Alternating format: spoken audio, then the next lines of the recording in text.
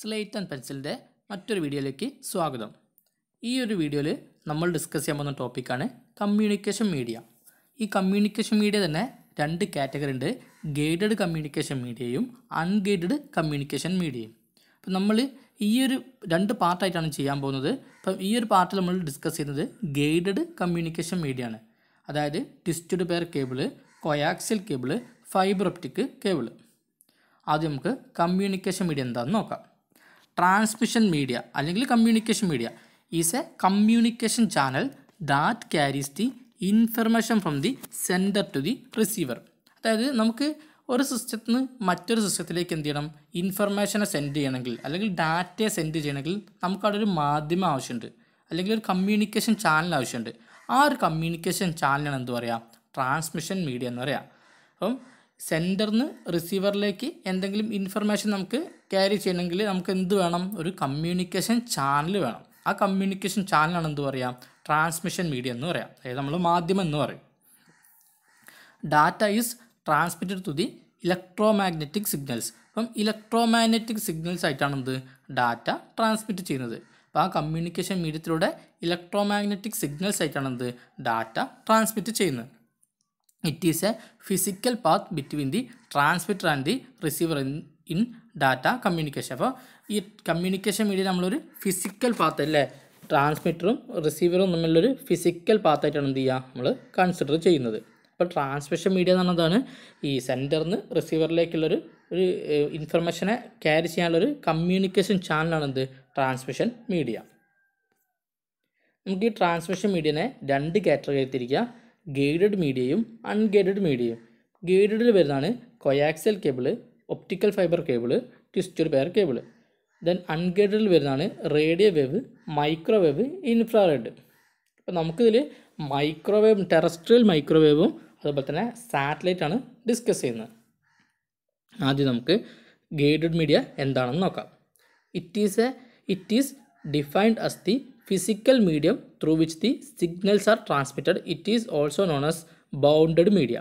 അപ്പോൾ ഈ guided media എന്ന് പറഞ്ഞാൽ എന്താണ്, ഒരു ഫിസിക്കൽ മീഡിയ ആണ്. അതായത് കമ്മ്യൂണിക്കേഷന് വേണ്ടിയിട്ടുള്ളൊരു ഫിസിക്കൽ പാത്താണ് ഉണ്ടാവുക. അതായത് നമുക്ക് എന്താണ്, നമുക്ക് കാണാനും ടച്ച് ചെയ്യാനും പറ്റുന്ന ഒരു മീഡിയ. അതായത് ഇപ്പം വയേർഡ് മീഡിയ എന്ന് പറയാം നമുക്ക്. ഇപ്പം അതായത് നമുക്കൊരു ഇപ്പോൾ എന്തെങ്കിലും ഒരു വയറെടുത്താൽ നമുക്ക് എന്ത് ചെയ്യാൻ പറ്റും, അത് നമുക്ക് കാണാനും ടച്ച് ചെയ്യാനൊക്കെ പറ്റും. അങ്ങനത്തെ വയേർഡ് മീഡിയ ഉപയോഗിച്ചിട്ട് ഫിസിക്കൽ മീഡിയ കമ്മ്യൂണിക്കേഷന് വേണ്ടി ഉപയോഗിക്കുന്നതാണ് എന്ത് ഗൈഡഡ് മീഡിയ. അപ്പോൾ ഇതിന് പറയുന്ന മറ്റൊരു പേരാണെന്ത് guided media, wired media, bounded media. അതായത് വയർലെസ് അല്ലാതെ വയേർഡ് കമ്മ്യൂണിക്കേഷൻ ആണ് ശരിക്കും എന്ത് ഗൈഡഡ് മീഡിയയിൽ. അപ്പോൾ കമ്മ്യൂണിക്കേഷന് വേണ്ടിയിട്ടുള്ള ഒരു ഫിസിക്കൽ മീഡിയ ആണ് എന്ത് ഗൈഡഡ് മീഡിയ. അതായത് ചുരുക്കി നമ്മൾ എന്താണ് വയേർഡ് മീഡിയ എന്ന് പറയാം. അതായത് രണ്ട് ഇൻഫർമേഷനെ സെൻഡ് ചെയ്യാൻ വേണ്ടി നമ്മൾ വയേഴ്സ് ഉപയോഗിക്കുകയാണെങ്കിൽ അതിന് വയേഴ്സ് ആൻഡ് കേബിൾസ് ഉപയോഗിക്കുകയാണെങ്കിൽ നമുക്ക് ഗൈഡഡ് മീഡിയ എന്ന് പറയാം.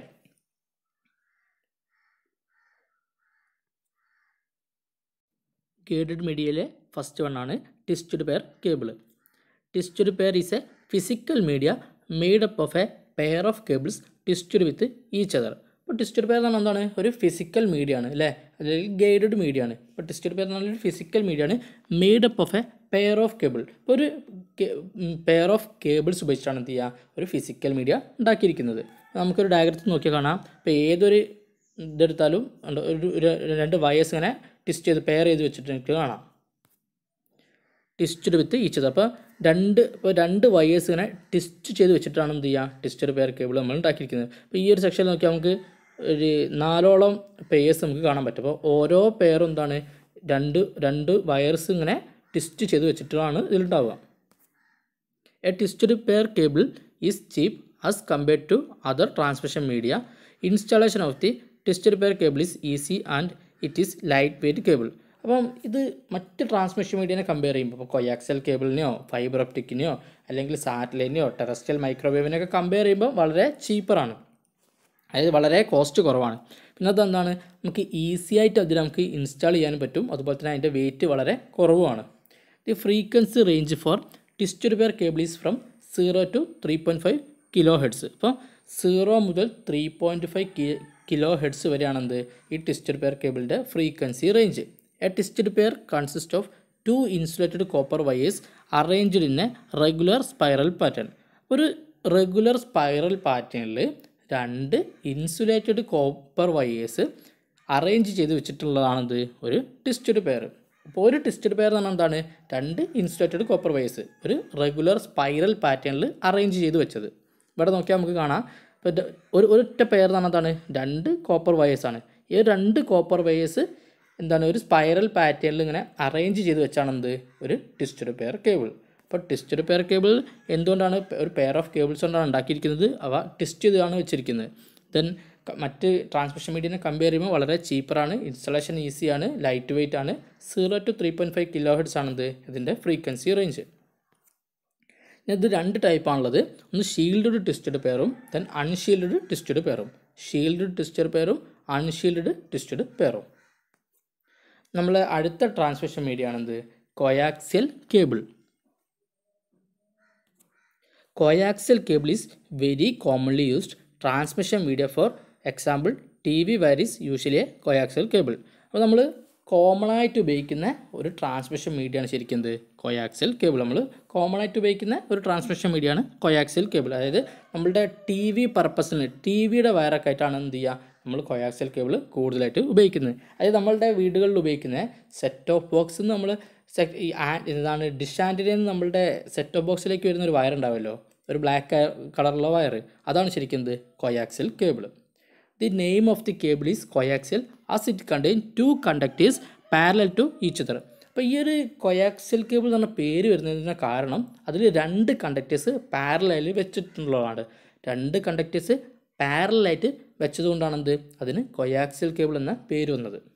It has A higher frequency as compare to twisted pair cable. ഇപ്പോൾ ട്വിസ്റ്റഡ് പെയർ കേബിളിനെ കമ്പയർ ചെയ്യുമ്പോൾ ഇതിൻ്റെ ഫ്രീക്വൻസി റേഞ്ച് കുറച്ചുകൂടി ഹയർ ആണ്. The inner conductor of the coaxial cable is made up of copper and the outer conductor is made up of copper mesh. അപ്പം ഇതിന് 2 conductor ഉണ്ടെന്ന് പറഞ്ഞല്ലേ. ഇപ്പോൾ 2 കണ്ടക്ടർ പാരലാക്കി വെച്ചാണ് എന്ത് ഒരു കോയാക്സിയൽ കേബിൾ. അപ്പോൾ അതിന് ഇന്നർ കണ്ടക്ടർ ഉണ്ട്, അതുപോലെ തന്നെ ഔട്ടർ കണ്ടക്ടർ ഉണ്ട്. അപ്പം ഇന്നർ കണ്ടക്ടർ ഉണ്ടാക്കിയിരിക്കുന്നത് കോപ്പർ കൊണ്ടും ഔട്ടർ കണ്ടക്ടർ ഉണ്ടാക്കിയിരിക്കുന്നത് കോപ്പർ മെഷ് കൊണ്ടുമാണ്. ഇന്നർ കണ്ടക്ടർ ഉണ്ടാക്കിയിരിക്കുന്നത് കോപ്പർ കൊണ്ടും ഔട്ടർ കണ്ടക്ടർ ഉണ്ടാക്കിയിരിക്കുന്നത് എന്തുകൊണ്ടാണ്? കോപ്പർ മെഷ് ഉപയോഗിച്ചിട്ടാണ്. കണ്ടക്ടർ എന്ന് പറഞ്ഞാൽ ചാലകം അല്ലേ. ഇപ്പോൾ എന്തിനെങ്കിലും ഇങ്ങനെ ട്രാൻസ്മിറ്റ് ചെയ്യാനുള്ള ചാലകം അല്ലെ, ഇലക്ട്രിസിറ്റിനെയോ ഒക്കെ ട്രാൻസ്മിറ്റ് ചെയ്യാനുള്ള ചാലകത്തിനാണ് നമ്മൾ എന്ത് പറയാം? കണ്ടക്ടർ എന്ന് പറയാം. അപ്പം 2 കണ്ടക്ടേഴ്സ് ഉണ്ട്, ഇന്നർ കണ്ടക്ടറും ഔട്ടർ കണ്ടക്ടറും. ഇന്നർ കണ്ടക്ടർ ഉണ്ടാക്കിയിരിക്കുന്നത് കോപ്പർ കൊണ്ടും ഔട്ടർ കണ്ടക്ടർ ഉണ്ടാക്കിയിരിക്കുന്നത് കോപ്പർ മെഷ് കൊണ്ടുമാണ്. The middle core is made up of non conductive cover that separates the inner conductor from the outer conductor. അപ്പം ഈ ഇന്നർ കണ്ടക്ടറിനെയും ഔട്ടർ കണ്ടക്ടറിനൊക്കെ സെപ്പറേറ്റ് ചെയ്യാൻ വേണ്ടിയിട്ട് ഒരു non conductive cover കൊണ്ട് ഉപയോഗിച്ചുണ്ടാക്കിയിരിക്കുന്ന ഒരു മെറ്റീരിയൽ ഉണ്ട്, അതാണെന്ത് മിഡിൽ കോർ. ഇപ്പം മിഡിൽ കോർ ഉണ്ടാക്കിയിരിക്കുന്നത് നോൺ കണ്ടക്റ്റീവ് കവർ ഉപയോഗിച്ചിട്ടാണ്. അവ എന്താണ് ഇന്നർ കണ്ടക്ടറിനെയും ഔട്ടർ കണ്ടക്ടറിനെയും തമ്മിൽ സെപ്പറേറ്റ് ചെയ്യേണ്ടത്. ഇന്നർ കണ്ടക്ടറിനെയും ഔട്ടർ കണ്ടക്ടറിനെയും തമ്മിൽ സെപ്പറേറ്റ് ചെയ്യുന്ന പാർട്ടാണെന്ത് middle core. Then the copper mesh prevents from the EMI interference. അപ്പം ഇലക്ട്രോ മാഗ്നറ്റിക് ഇൻ്റർഫറൻസിന് നമ്മളെ ഈ ഒരു കോപ്പർ മെഷ് ഈ ഒരു കോയാക്സിയൽ കേബിളിനെ പ്രിവെൻറ്റ് ചെയ്യുന്നുണ്ട്. ഇപ്പോൾ ഇലക്ട്രോ ഇൻ്റർഫറൻസ് പറഞ്ഞാൽ ഈ എന്താണ് ഈ അറ്റ്മോസ്ഫിയറിലൊക്കെ ഉണ്ടാകുന്ന ഈ അൺവാണ്ടഡ് നോയ്സ് ആണ്, ഇത് അൺവാണ്ടഡ് സിഗ്നൽസ് ആണ് ശരിക്കും എന്ത് ഇൻ്റർഫറൻസ് ആണല്ലോ. ആ ടൈപ്പ് സിഗ്നലാണിത് ഇലക്ട്രോ മാഗ്നറ്റിക് സിഗ്നൽ. അപ്പോൾ ആ ഇലക്ട്രോ മാഗ്നറ്റിക് സിഗ്നലിനെ എന്തെന്ന് ചെയ്യും? നമ്മളെ നല്ല സിഗ്നലിനെ ഇലക്ട്രോ മാഗ്നറ്റിക് സിഗ്നൽ നമ്മളുടെ സിഗ്നലിനെ കൊളൈഡ് ചെയ്യാൻ വേണ്ടിയിട്ട് നമുക്ക് കോപ്പർ മെഷ് എന്ത് ചെയ്യും? ധാരാളം ഹെൽപ്പ് ചെയ്യുന്നുണ്ട്. ഇപ്പോൾ കോയാക്സിയൽ കേബിൾ കോമൺ ആയിട്ട് ഉപയോഗിക്കുന്നത് നമ്മൾ TV വയറിൻ്റെ പർപ്പസിനൊക്കെ വേണ്ടിയിട്ടാണ് കോയാക്സിയൽ കേബിൾ ഉപയോഗിക്കുന്നത്. അപ്പോൾ ഇതിൻ്റെ പേര് വരാൻ കാരണം 2 കണ്ടക്ടേഴ്സ് പാരലാക്കി വെച്ചുകൊണ്ടാണ്. ഇതിൻ്റെ ഫ്രീക്വൻസി റേഞ്ച് ട്വിസ്റ്റഡ് പെയർ കേബിളിനെ അപേക്ഷിച്ച് കുറച്ചുകൂടി ഹയർ ആണ്. ദെൻ 2 കണ്ടക്ടേഴ്സ് ഉണ്ട്, ഇന്നർ കണ്ടക്ടറും ഔട്ടർ കണ്ടക്ടറും. ഇന്നർ കണ്ടക്ടർ ഉണ്ടാക്കിയിരിക്കുന്നത് കോപ്പർ കൊണ്ടും ഔട്ടർ കണ്ടക്ടർ ഉണ്ടാക്കിയിരിക്കുന്നത് കോപ്പർ മെഷ് കൊണ്ടാണ്. ദെൻ ഈ ഇന്നർ കണ്ടക്ടറിനെയും ഔട്ടർ കണ്ടക്ടറിനെയും കൂടെ സെപ്പറേറ്റ് ചെയ്യാൻ വേണ്ടി എന്തുണ്ട്? ഒരു മിഡിൽ കോർ ഉണ്ട്.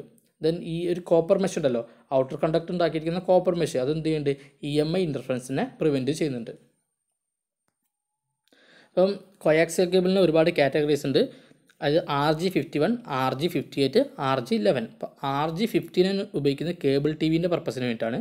RG58 ഉപയോഗിക്കുന്നത് തിൻ ഈതർനെറ്റ് വേണ്ടിയിട്ടാണ്. RG11 തിക്ക് ഈതർനെറ്റാണ്. അത് RG എന്ന് പറഞ്ഞാൽ എന്താണ്? റേഡിയോ ഗവൺമെൻറ് ആണ്. RG പറഞ്ഞാൽ radio government. Then ഗേറ്റിലെ മൂന്നാമത്താണത് optical fibre അല്ലെങ്കിൽ ഫൈബർ ഒപ്റ്റിക്സ്. അപ്പോൾ ഇതിന് നമുക്ക് 4 പാർട്ടാക്കി തിരിക്കാം. ഒരു ഇന്നർ ഫൈബർ കോർ ഉണ്ട്, ആ കോറിനെ കവർ ചെയ്തിട്ട് ഒരു ക്ലാഡിംഗ് ഉണ്ട്, ആ ക്ലാഡിങ്ങിന് ശേഷം ഒരു ലൂസ് ബഫർ ഉണ്ട്, ഏറ്റവും അവസാനം എന്തുണ്ട്, ഒരു ഔട്ടർ ജാക്കറ്റ് ഉണ്ട്. ഇതാണ് ഒരു ഫൈബർ ഒപ്റ്റിക്കിൻ്റെ സ്ട്രക്ചർ. അപ്പോൾ ഇന്നർ കോറ്, അതിനുശേഷം cladding, then loose buffer, then outer jacket. It uses the concept of reflection of light through A core made up of glass or plastic. അപ്പം ലൈറ്റിൻ്റെ റിഫ്ലക്ഷൻ എന്ന് പറഞ്ഞ property ഉപയോഗിച്ചിട്ടാണ് എന്ത് ചെയ്യുക, ഫൈബർ ഒപ്റ്റിക് കേബിൾ വർക്ക് ചെയ്യുന്നത്. ലൈറ്റിൻ്റെ റിഫ്ലക്ഷൻ എന്ന് പറഞ്ഞ പ്രോപ്പർട്ടി, പ്രതിഫലനം എന്ന് പറഞ്ഞ പ്രോപ്പർട്ടി ഉപയോഗിച്ചിട്ടാണ് എന്ത് ചെയ്യുക, ഈ ഒരു ഒപ്റ്റിക്കൽ ഫൈബർ കേബിൾ വർക്ക് ചെയ്യുന്നത്. അപ്പോൾ ആ റിഫ്ലക്ഷനൊക്കെ സംഭവിക്കുക ഒരു കോർ വഴിയിട്ടാണ്. ആ കോർ ഉണ്ടാക്കിയിരിക്കുന്നത് ഒന്നല്ലെങ്കിൽ ഗ്ലാസ് കൊണ്ടോ അല്ലെങ്കിൽ പ്ലാസ്റ്റിക് കൊണ്ടോ ആണ്. ഒന്നല്ലെങ്കിൽ ഗ്ലാസ് കൊണ്ടോ അല്ലെങ്കിൽ എന്താണ് പ്ലാസ്റ്റിക് കൊണ്ടാണ് എന്തുണ്ടാക്കിയിരിക്കുന്നത്, ആ ഒരു കോർ ഉണ്ടാക്കിയിരിക്കുന്നത്. പ്രകാശത്തിൻ്റെ റിഫ്ലക്ഷൻ എന്ന പ്രോപ്പർട്ടി ഉപയോഗിച്ചാണ് ഫൈബർ ഒപ്റ്റിക് കേബിൾ വർക്ക് ചെയ്യുന്നത്. അപ്പോൾ ഈ ഒരു കോർ ഉണ്ടാക്കിയിരിക്കുന്നത് ഒന്നല്ലെങ്കിൽ ഗ്ലാസ് അല്ലെങ്കിൽ പ്ലാസ്റ്റിക് അല്ലെങ്കിൽ ഫൈബർ കൊണ്ട് ഉണ്ടാക്കിയിരിക്കുന്നുണ്ട്. ഗ്ലാസോ പ്ലാസ്റ്റിക്കോ അല്ലെങ്കിൽ ഫൈബറോ.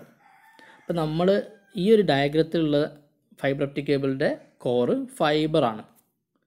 The core is surrounded by a less dense glass or plastic covering called the cladding. അപ്പോൾ ആ കോറിനെ സറൗണ്ട് ചെയ്തിട്ട് എന്തുണ്ട്, ഒരു ലെസ് ഡെൻസ് ഗ്ലാസ് അല്ലെങ്കിൽ പ്ലാസ്റ്റിക് കവറിങ് ഉണ്ട്, അതിനാണ് എന്ത് പറയുക, ക്ലാഡിങ് എന്ന് പറയാം. അപ്പോൾ കോറിനെ സറൗണ്ട് ചെയ്തിട്ട് ഒരു ലെസ് ഡെൻസ് ഗ്ലാസ് അല്ലെങ്കിൽ പ്ലാസ്റ്റിക് കവറിങ് ഉണ്ട്, അതിനാണ് ക്ലാഡിങ് എന്ന് പറയാം. അപ്പോൾ ആ ഒരു ഫൈബർ കോറിനെ കവർ ചെയ്തിട്ടുണ്ട് ഒരു ക്ലാഡിങ് നമുക്ക് കാണാൻ പറ്റും. അതൊരു ലെസ് ഡെൻസ് ഗ്ലാസ് അല്ലെങ്കിൽ പ്ലാസ്റ്റിക് മെറ്റീരിയൽ കൊണ്ടാണ് ഉണ്ടാക്കിയിരിക്കുന്നത്. It is used for the transmission of large volumes of data. അപ്പോൾ നമുക്ക് ഒരുപാട് ഡാറ്റയെ നമുക്ക് ട്രാൻസ്മിറ്റ് ചെയ്യണമെങ്കിൽ നമുക്ക് ഫൈബർ ഒപ്റ്റിക് കേബിളാണ് കൂടുതലായിട്ട് ഓപ്റ്റ് ചെയ്യുന്നത്. അപ്പോൾ ലാർജ് വോളിയൂം ഓഫ് ഡാറ്റനെ ട്രാൻസ്മിറ്റ് ചെയ്യാൻ കൂടുതലായിട്ട് ഫൈബർ ഒപ്റ്റിക് കേബിൾസ് ആണ് ഉപയോഗിക്കുന്നത്. The cable can be unidirectional by directional. അപ്പോൾ ഏത് ഡയറക്ഷനിലും ഇതിൽ നമുക്ക് ഡാറ്റയെ ട്രാൻസ്മിറ്റ് ചെയ്യാൻ പറ്റും. ഒന്നല്ലെങ്കിൽ നമുക്ക് യൂണിഡയറക്ഷനിൽ സെൻഡ് ചെയ്യാൻ പറ്റും, അല്ലെങ്കിൽ അങ്ങോട്ടും ഇങ്ങോട്ടും രണ്ട് ടൈപ്പിലും എന്ത് ചെയ്യാൻ പറ്റും, ഡാറ്റയെ സെൻഡ് ചെയ്യാൻ പറ്റും. ഇതിൻ്റെ അഡ്വാൻറ്റേജസ് പറഞ്ഞാൽ increased capacity and band width. അപ്പോൾ ഇതിന് ഫൈബർ ഒപ്റ്റിക് കേബിളിന് ഇൻക്രീസ്ഡ് കപ്പാസിറ്റി ഉണ്ട്, അതുപോലെ തന്നെ ബാൻഡ് വിഡ്ത്ത് ഉണ്ട്. ലൈറ്റ് വെയിറ്റ് ആണ് അല്ലേ, വളരെ ഭാരം കുറവാണ്. Immunity to electro magnetic interference. അപ്പം ഇലക്ട്രോ മാഗ്നറ്റിക് ഇൻ്റർഫറൻസിൽ നിന്ന് ഒരു പ്രതിരോധമുണ്ട്. ദെൻ ഇതിൻ്റെ ഡിസ്അഡ്വാൻറ്റേജസ് ആണ് എന്ത്, difficult to install and maintain. ഇപ്പോൾ ഇൻസ്റ്റാൾ ചെയ്യാനും മെയിൻറ്റെയിൻ ചെയ്യാനൊക്കെ ഭയങ്കര ബുദ്ധിമുട്ടാണ്. ഇതിൻ്റെ കോസ്റ്റ് വളരെ കൂടുതലാണ്. ഇപ്പോൾ ടെസ്റ്റഡ് പെയറിനൊക്കെ കമ്പയർ ചെയ്യുമ്പം എത്രയോ മടങ്ങ് കോസ്റ്റ് ഇതിന് കൂടുതലാണ്.